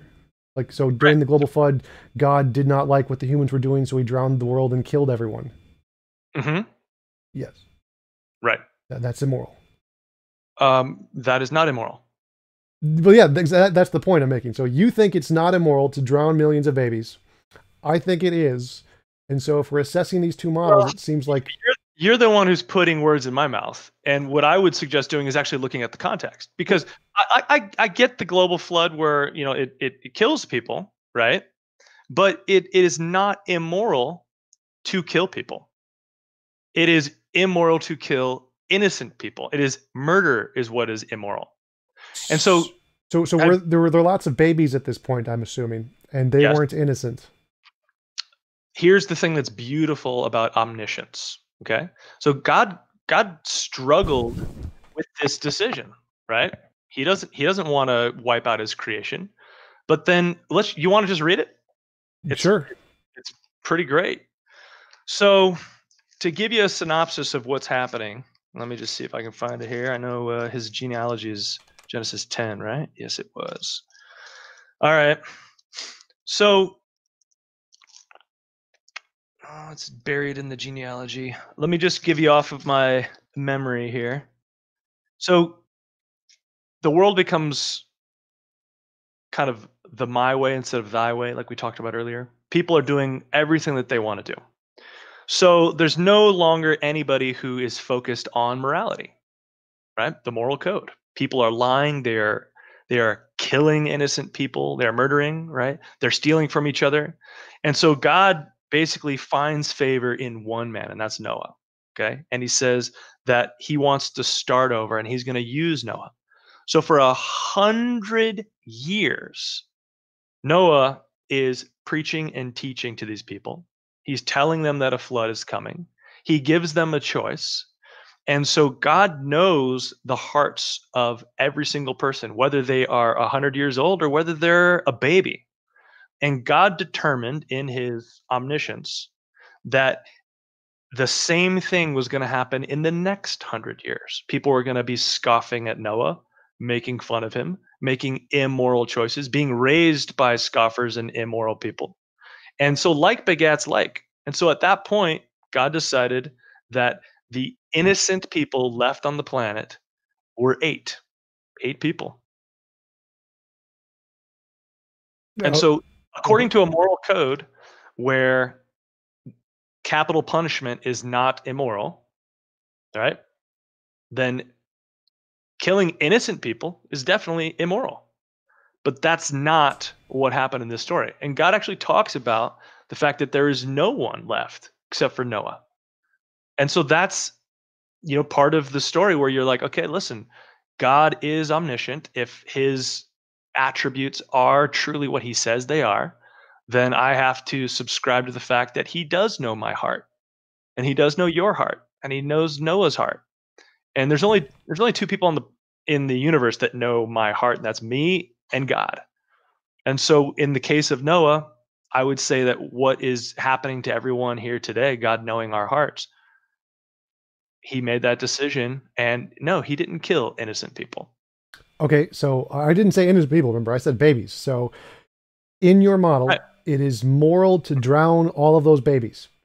And in my model, it is immoral. And so if we take the two different moral paradigms and we say, well, what is the correct solution in this situation? Take the situation before God drowned the world. What should we do? God says the best action here is let's drown all of the people, including all the babies, whereas my solution is give them all personal force fields. It seems like mine is less immoral than God's here. It seems like Well, no, because the personal force fields would have been protecting these people whose hearts and minds are depraved, and they're going to grow up into adults that are evil and infringing on people's wills. That's what God says. Like, there is no one left. And so, whether or not, like, so I was innocent as a baby. I never committed any sins whatsoever. But as soon as I got old enough, guess what I started doing? I started making choices of my own. And I sinned. I went my own way. And so either way, I mean, okay, according to your model, would it be okay to kill Hitler as a baby?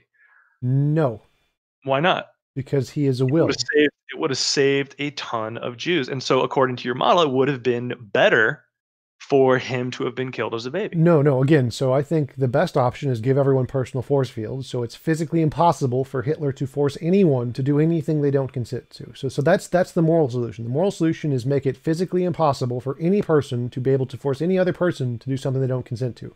So you could let Hitler live, and he would never be able to hurt anybody. They all have a personal force field. That's the moral solution. This is silly. This is silly, man. Like, it's okay. You're coming up with like personal force fields, and that's just not where the world is. Yeah, That's not. God's all powerful. He could have done this. This shouldn't Yeah, be but God doesn't like that idea. That's not what he did. He didn't call you, and he didn't do it that way. He did it right. the way that he did, and he justified it, and he has a reason for it. You just don't like it. Exactly. So that's Yeah. the point is So that we let me compare phrase the it two this way. I models. don't like paying taxes. I don't like working hard and giving to my government, but that doesn't mean the government doesn't exist. And so you're using the same exact argument. There are things in the Bible that you don't like. And so then you're like, well, therefore, that's not the way that I would have done it. I would have given personal force fields. And so therefore I'm an atheist. God's not real. It's like, dude, there's so many things in the Bible that I don't like. I don't like it at all. Doesn't mean that the Bible isn't real and God isn't who he says he is. Do you think I Remember, really like do you think I like being generous? Do you think I like turning the other cheek? Do you think I like loving my enemies? These are all things that I have to learn to do. I don't like it.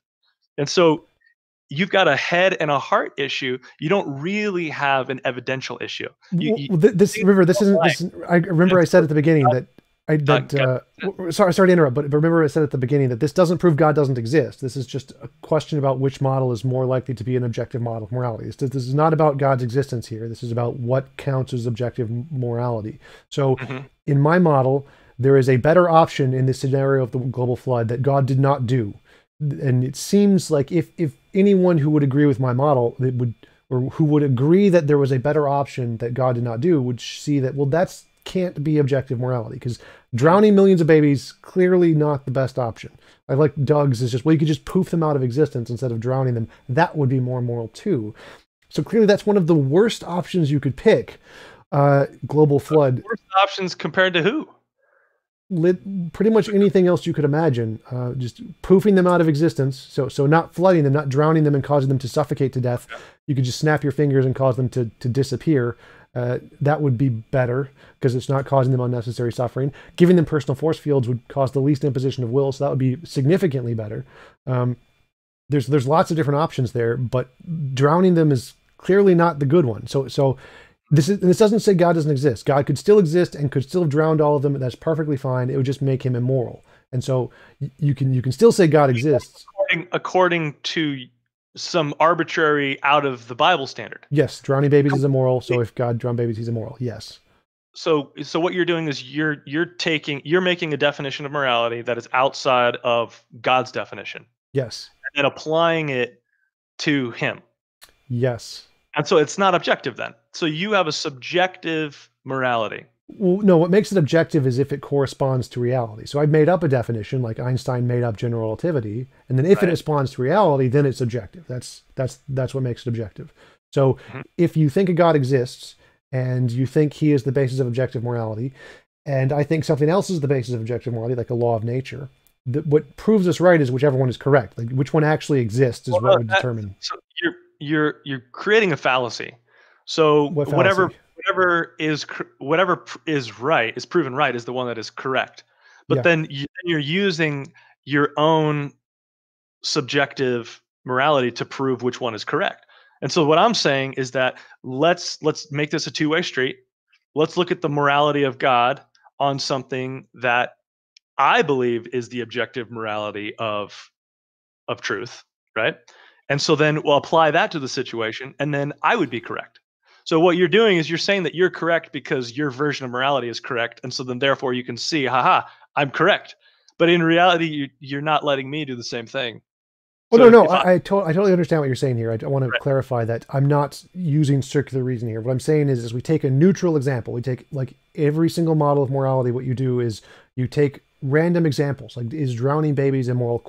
That's the example, and then my model answers it this way. Your model answers it this way. So I'm not saying that you're inherently wrong here. What I'm saying is that if a neutral party looks at the two answers and says, well, which one of these seems to be correct? If they agree with me, then they should definitely think that your model is wrong. And it seems that most people agree drowning babies is immoral. So most people would think that the God model is probably wrong. So again, this isn't proving that your God is wrong. I'm not saying that because it's immoral to drown babies in my model, and therefore because it's immoral to drown babies, God is proven to be false. That's not the argument here.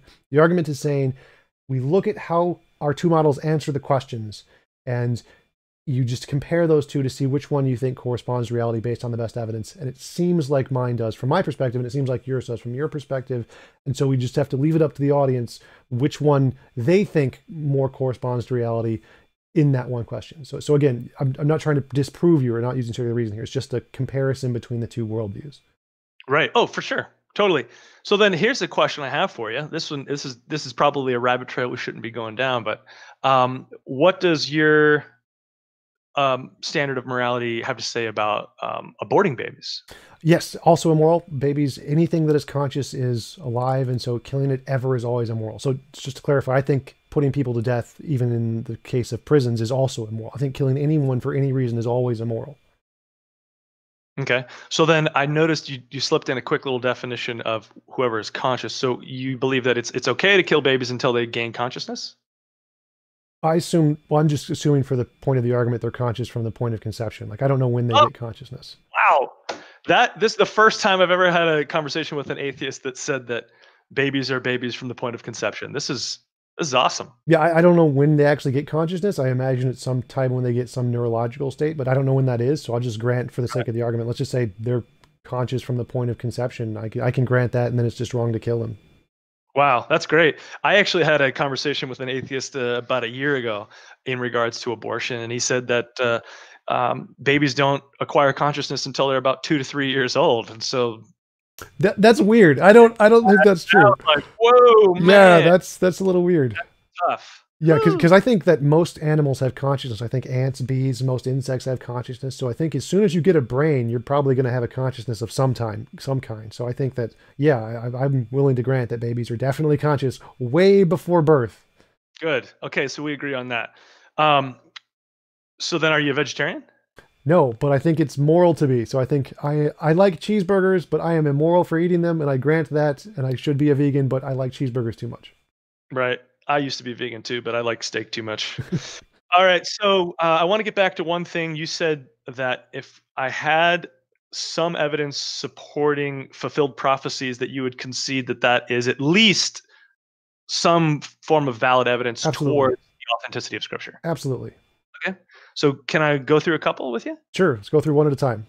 Okay. So in Micah 5:2, the Messiah is prophesied to be born in Bethlehem, which I know that a lot of people think, okay, Jesus knows the scriptures really well. He would say things to try to fulfill things. He'd go to the temple on certain days. He'd read certain scrolls because it was prophesied. But the one about Bethlehem, it's really difficult, I think, for me to have chosen that I was born in Illinois. And so for a prophet to say, hey, this guy is going to be born in a town called Bethlehem, I think that's pretty good evidence. And most scholars would believe that Jesus was, in fact, born in Bethlehem because of the Roman census that he was traveling there. Well, his parents were traveling there for. That's Well, a few one. things. So the Roman census, I think, was fabricated. I don't think it actually happened. I'm pretty sure that's the historical consensus. There was no consensus. No one had ever done a consensus like that before. There's no reason to do one. I think that's all fabricated just to make it look like he was. But could you actually read the Micah? I think it's like 5 something. Micah 5:2. Yeah. Yeah, let me look it up here for you.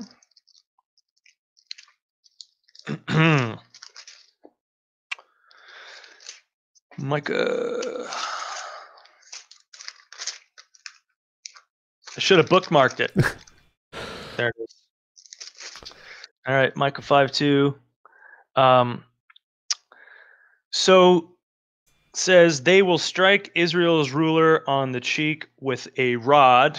That might be talking about the crucifixion or the scourging beforehand. But you, Bethlehem, Ephrathah, though you are small among the clans of Judah, out of you will come for me one who will be ruler over Israel, whose origins are from of old, who is from ancient times. And so it's not talking about a regular person here. It's talking about some sort of very special ancient of times person. And so Jesus is also referred to as the ancient of days. He also said to the Pharisees that before Abraham, I am. And then they were like, you're not even 40 years old yet. What are you talking about? So,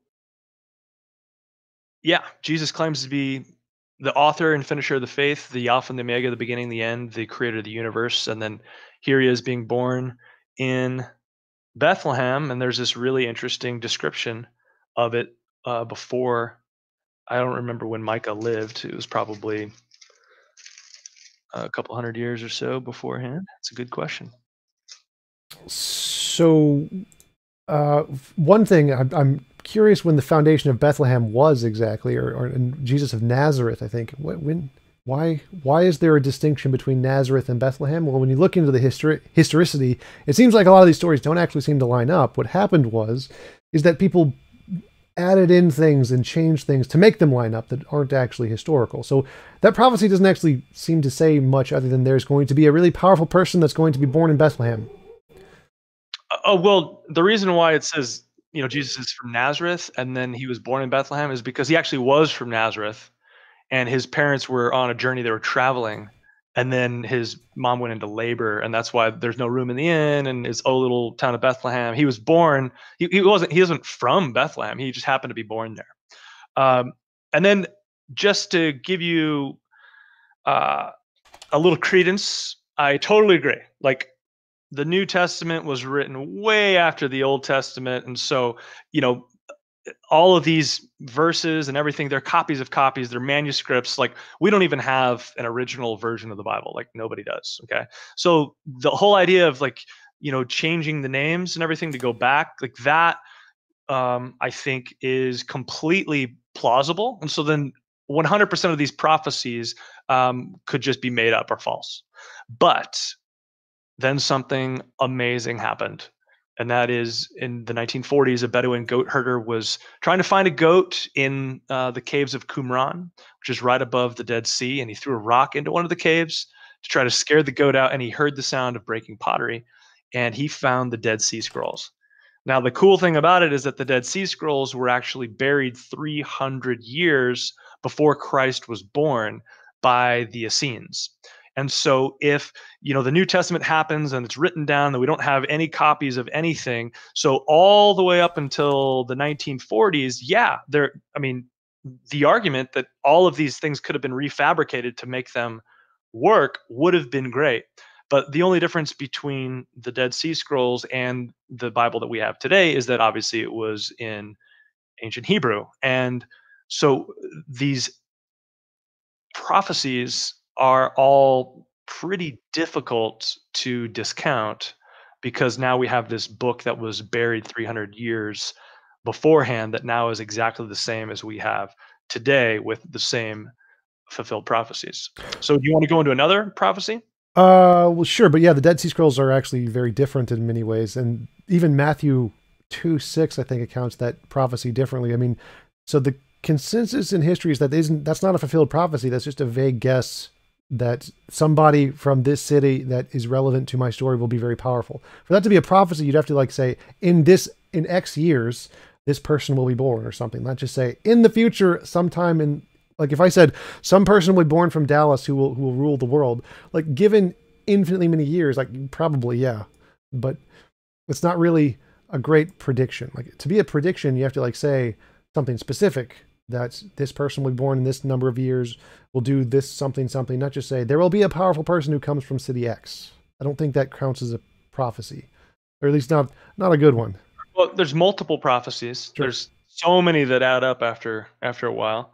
Let's see here. This one is really interesting. Um, all right, where is it?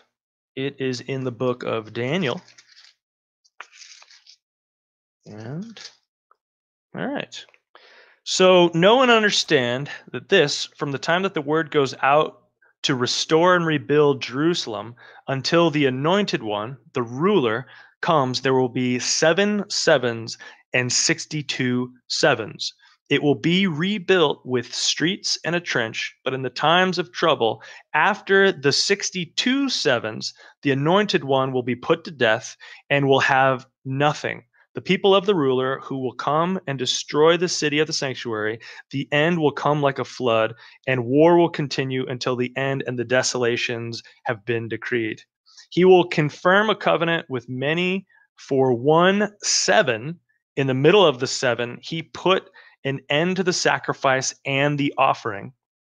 And at the temple, he will put up an abomination that causes desolation until the end of this decree is poured out on him.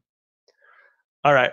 So Daniel was a prophet who lived hundreds of years before Christ. And here he is predicting by increments of sevens. Okay. So each one is worth a year. Okay. And so when you multiply that out, he says that the Messiah is going to come somewhere before the destruction of the second temple. And then says that the destruction of the second temple is going to happen in the year 70 AD. So here he is predicting the Messiah coming in a window of time before the destruction of the second temple. Then the second temple was destroyed. And so there's some timing right there for you. And you can look at it. It's Daniel 9, 25. And it's interesting. I mean, obviously, any scholar who's an atheist is going to say, "Well, no," right? But any scholar who is either a Jew or a Christian and looks at this timeline and says, "Hey, it looks like it fits."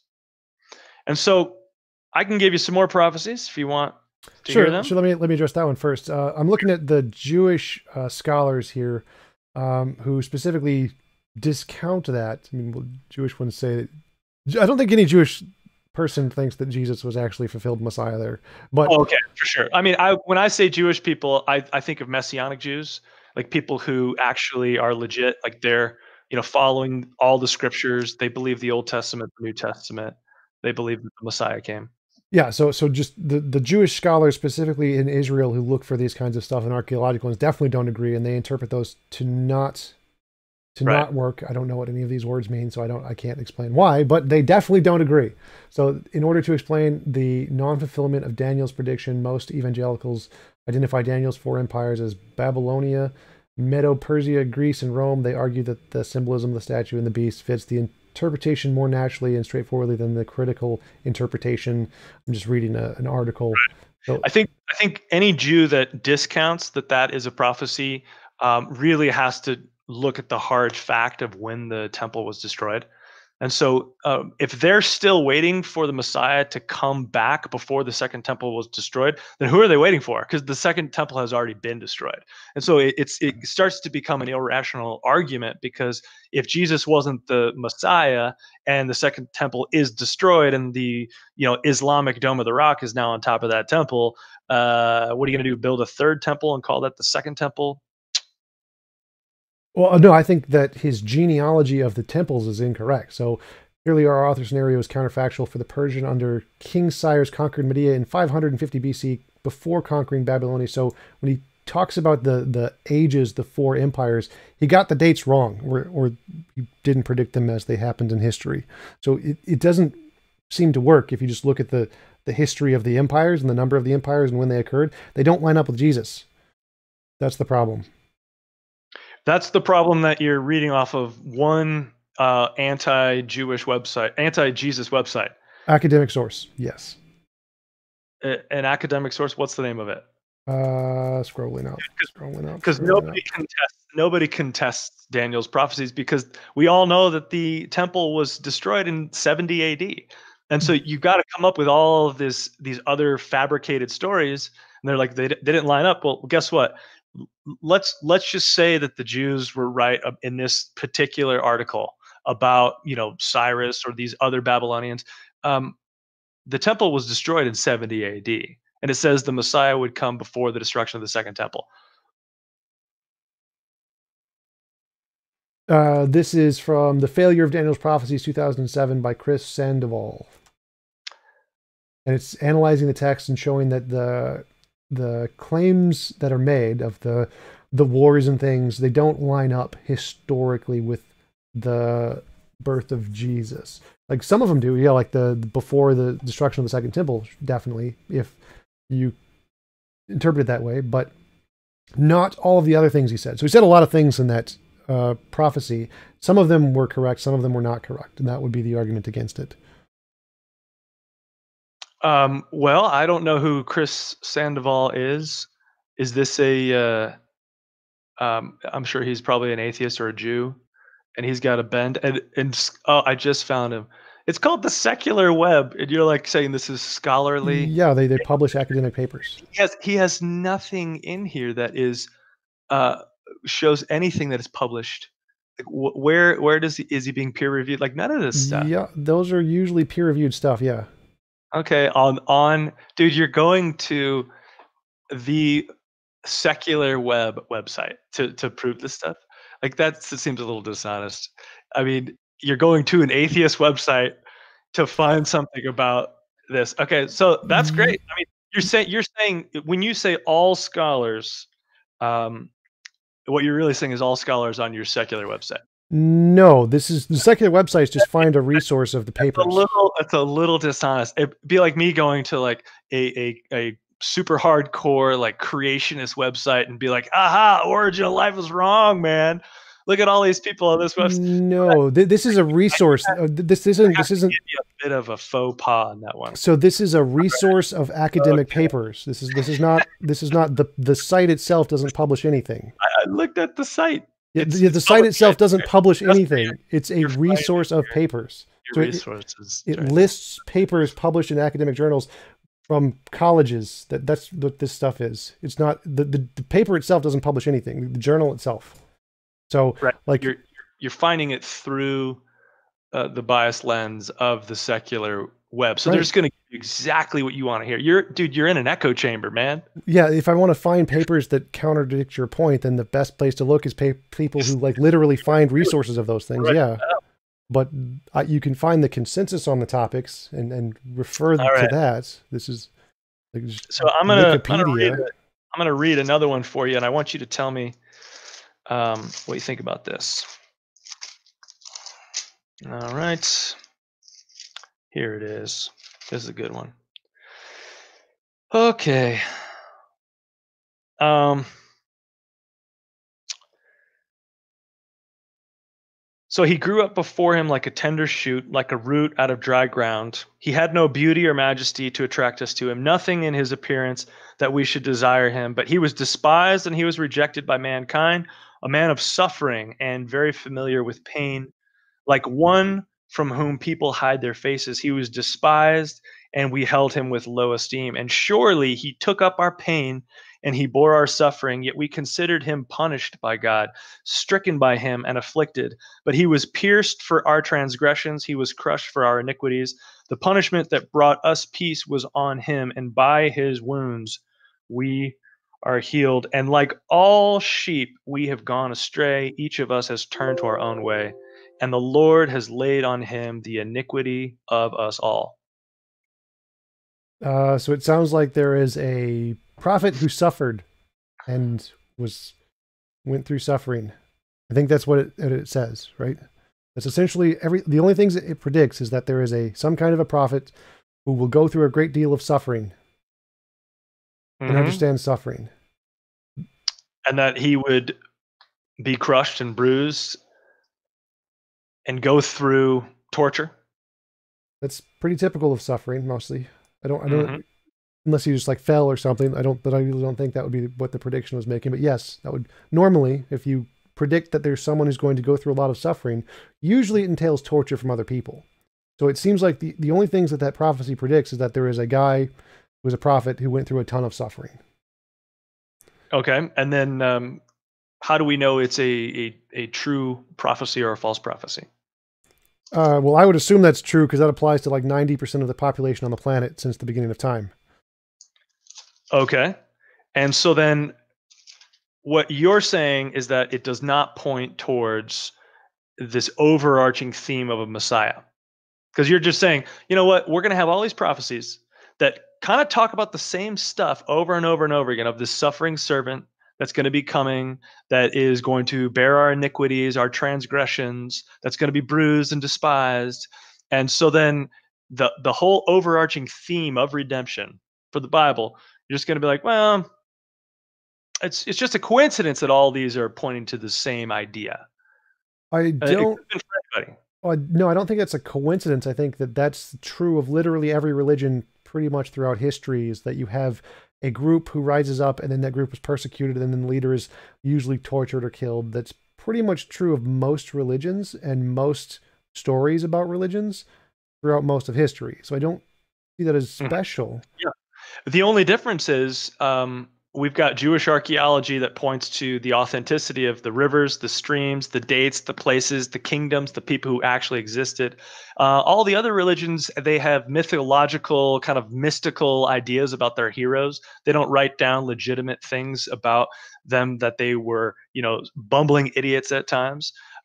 Also, stories from outside the Bible, like historians, Greeks, Romans, Jews, Christian haters, they actually also confirm all of the dates, places, and stories that took place in the Bible.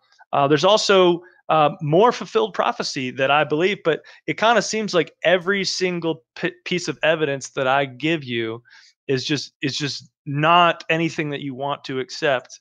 And then any evidence that you try to give me is because you don't like the Bible. So basically, I've been supporting my argument this entire time, and you don't like my evidence, and you have supported your argument about there being no God with no evidence at all, except for saying there's a lot of stuff you don't like about my Bible.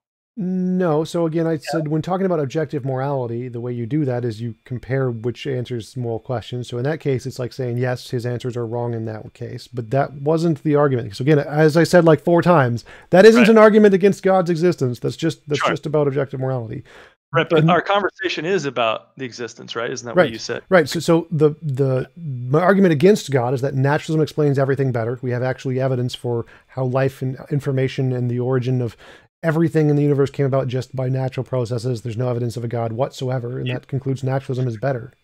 So that hypothesis answers things better, which is why this. Right. Well, you've given me absolutely zero evidence that naturalism can account for the universe or life. The only evidence you gave me was the clay RNA thing. Life But emerging from non-life, yeah. I've received that. I mean, I've already said that that's. I'll claim that that was the one time that I said your evidence was not good. How many times did you claim that my evidence was not good in supporting my claims? And so I think at this point we're probably both going to believe what we want to believe, and um, we had a great conversation today talking about that. Sure. I can agree with that for sure. I think that it's an interesting conversation to present both of our sides and essentially just let the audience decide what they think is more reasonable. It's a great talking with you. It was a pleasant conversation. You're no Darth Dawkins, that's for sure. Darth Dawkins is a guy we get in fights with. So Jeff Dawkins? Darth Dawkins. So I don't know who that yeah, is. he's an internet troll. Don't worry about it. But yeah, it was Well, really. I'll tell you what, my number one goal in life is to make friends with people and get better at disagreeing. So like I never ever ever want to get into a fight with people. Yeah, and it was pleasant talking with you. I enjoyed hearing your thoughts, and you didn't interrupt at all. So it's great. You're a wonderful person to talk with. So I really appreciate you coming on, and it was love to talk with you again sometime. Thank you. Love to talk to you too. And if anybody wants to, I made a short film about evolution and the origin of life and all that stuff, and they can see it on readysetquestion.com if they want to check it out for free. Yeah, and if you guys start doing that meetup thing again, send me a link, and I'll post it in the description for whenever you guys start doing that again. Sounds good. All right. All right. Much love. Have a nice day.